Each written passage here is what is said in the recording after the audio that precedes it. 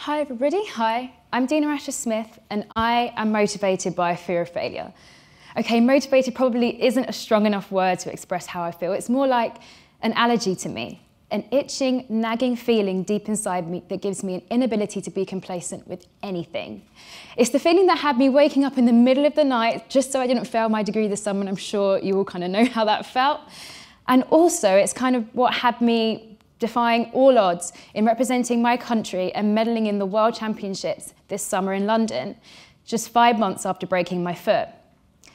Now, so often in the world of sport, we're asked, what motivates you? A hunger for success or a fear of failure? And if you kind of stick your hand up for the second one, you get those side eyes and people look at you like, you're motivated by the wrong thing, honey.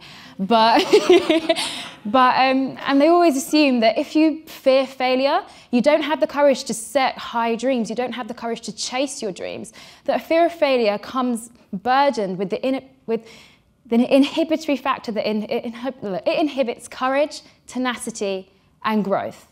But of course, I'd like to counter that. Loathing failure does not always come with the debilitating element of not embarking on your dreams. And in fact, I'd like to argue that a healthy fear of failure never does. Understanding that failure is, of course, inevitable in life, and of course, it's essential for growth, and also setting those high and seemingly unattainable dreams has the power to motivate you to achieve things that people didn't think were possible. And in my case, when the odds were stacked way against you. So I'd like to take you back to when I was 8 years old and I decided to become an Olympian. I remember watching Kelly Holmes in the Athens Olympics win a double gold, and I was like, right, that is absolutely incredible. But in the true spirit of an 8-year-old, that wasn't what made me want to be an Olympian. It was the fact that kind of when she got on the podium, they gave her what I thought was a crown. But of course, we all know now I know. It was obviously paying homage to the ancient Greek tradition of like the wreath. But as an 8-year-old, I was like, look, that's what I want to do, Mum. On a podium, she's got a crown, she is a princess of Olympic proportion. That is what I want to do. And you can probably imagine my dismay 4 years later when I watched the Beijing Olympics, 4 years into trying to become an Olympian in something, and they didn't have crowns. I was like, what's going on, Mum? She was like, that's because it was in Athens. And I was like, oh yeah, of course, thinking, oh well, I've tried for 4 years now, I might as well just stick with it. But at that point, I was kind of this child that I loved sport. I kind of just tried everything. I was complacent, well, not saying complacent, but I was happy with just improving every single day. I wasn't necessarily always the fastest in my training group, the fastest in my county, the country, and certainly not the world, but I was just happy with improving. As a child, that's just what I wanted to do. I used to swim, I used to do diving, and of course, I used to do athletics. And kind of coming up to 2012, I was a junior international, and I got the opportunity to kick Harry at the London Olympics, which was, of course, an unforgettable experience. And I remember first when we got handed our duty sheets, I was disappointed that I missed the Sunday where it would be the men's 100-metre final, because obviously I wanted to see Usain Bolt. And I got the Saturday, the day before. And I remember thinking, oh man, I want to see Usain Bolt, once a lifetime experience, but I got given the Saturday. Why did they make my life like this? But it turned out to be Super Saturday, of course, with Greg, Jess and Mo achieving the absolute unbelievable and getting 3 gold medals for Great Britain in the space of maybe, I don't know, I should probably know the exact timings, but in that session. And what really resonated with me was, yes, these people had achieved their dreams. They hadn't failed in what they were trying to do. But what was more apparent was that when I looked around, I saw that people that didn't know them, they didn't know maybe everything about them, they were crying. They were genuinely so proud of them. They might not know that like for months at a time, Mo has to leave his family and go and train at altitude to make sure he can perform to the best of his ability. They didn't necessarily understand that Jess Ennis didn't go to the Beijing Olympics because she broke her foot very, very close to the actual games, so she missed out on it, and London was her first Olympics. They didn't know that. They didn't see them wake up at 5 a.m. to go to training. They didn't see all the times they didn't hit their goals. They were crying, and they weren't the shoulders to cry on. But these people, they were touched by their achievements, and that for me resonated. I thought, how incredible is it that you've been given a talent, or you've worked so hard to cultivate this talent, and by just not failing at your expectations, not failing at your goals, you can kind of light up these people's lives. I mean, remember when you go around talking about where everybody knew where they were on Super Saturday, they thought that was absolutely incredible, and that's what inspired me. And that's what motivated me to really take my athletics to the next level. And I knew at that point that in 2017, 5 years after London 2012, there was going to be another opportunity for athletes from Great Britain to compete in front of a home crowd at the World Athletics Championships. And obviously I was kit carrying at the Olympics, that ship had sailed for me.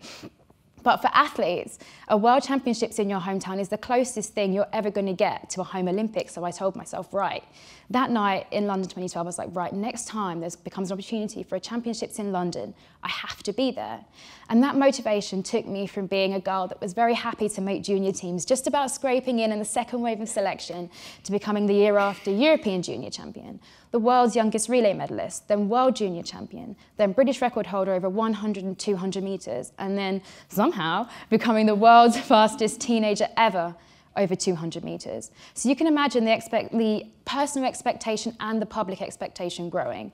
Myself, I was getting excited for my career prospects. I was getting excited at the prospect of what became looking highly likely, and obviously did become likely, me becoming an Olympian, going to Rio and getting a bronze medal with the relay team, which is obviously so special, but also looking to kind of do my country proud in front of the whole nation in London 2017.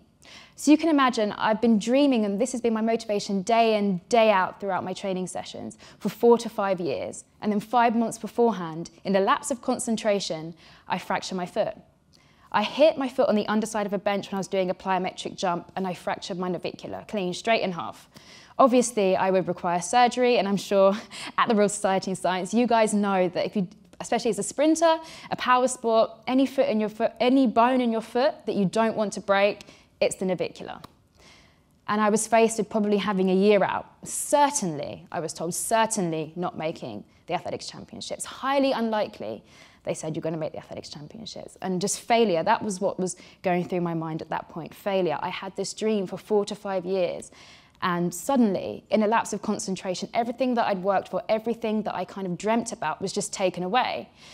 And they said, maybe you might be able to physically run. You might have like the strength to run by the time August comes in 5 months, but you definitely won't be in any shape to sprint. Never mind being world class, never mind being able to represent Great Britain or compete with the best in the world.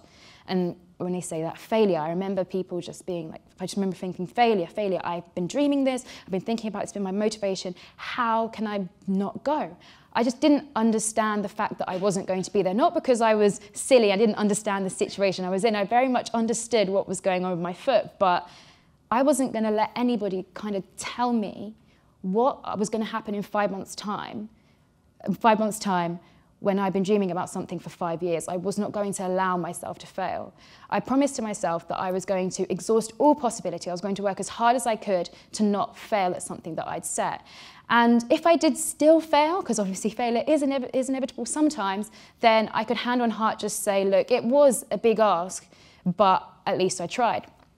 But so, because I was trying, from then on, I was crazy to so many people. Here was I, a 21-year-old woman, kind of going against what everybody was telling me and deciding valiantly that I was going to be in the World Athletics Championships.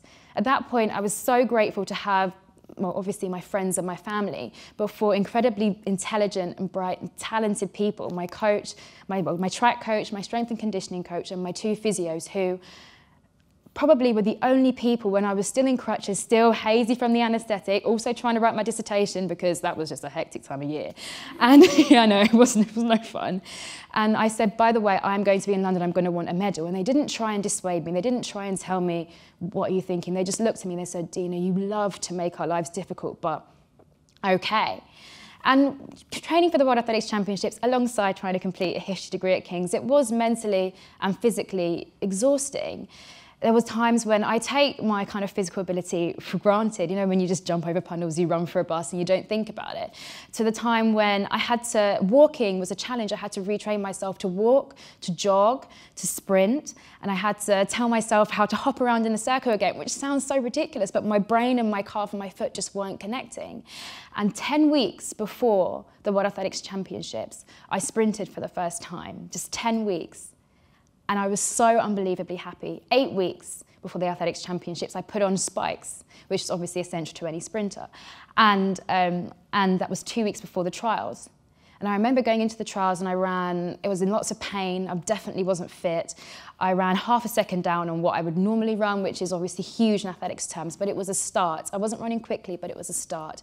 The condition for me to go to London is I had to show some sort of form. So by running after a fracture navicular in surgery, hey, I showed form. So, so the selectors had faith in me and they selected me for the athletics championships. And then focus from then on was not just being healthy, was not just running painlessly, but it was being world class. It was being as close to my best as possible. So many people had told me, oh my God, it's so good that you're running. You've been so positive. It's great. But I wasn't in the business of just being positive. I don't go into championships to just make up the numbers. If I'm there, I want to be the best that I can be, and London was no different.